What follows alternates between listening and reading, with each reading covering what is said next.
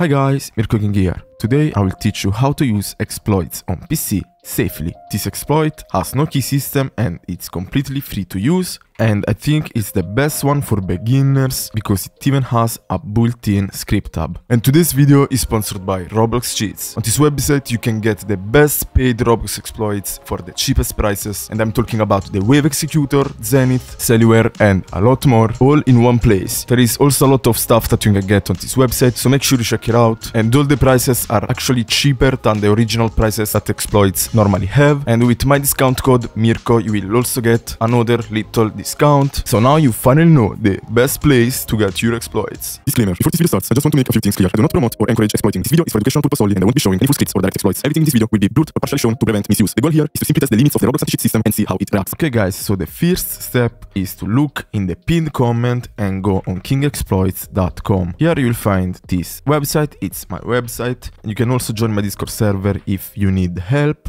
Maybe something is not working, just join it. There is a community of 20k members that can help you, and press download Xeno.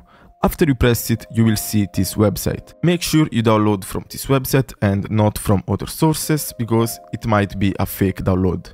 If you are on this website and it says this is the correct link, go on download now. Your antivirus is probably gonna block the download, and that's normal.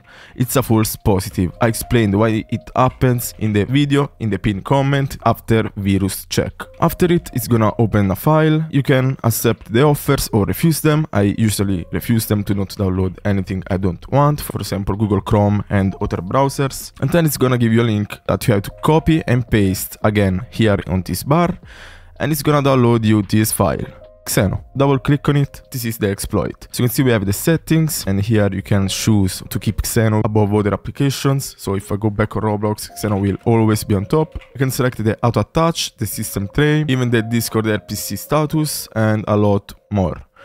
I will also enable the notification sound, and yeah, that's pretty much it for the settings. You also have client manager, but yeah, this is all if you want to use Xeno on multiple Roblox instances at once. And then this is the main part.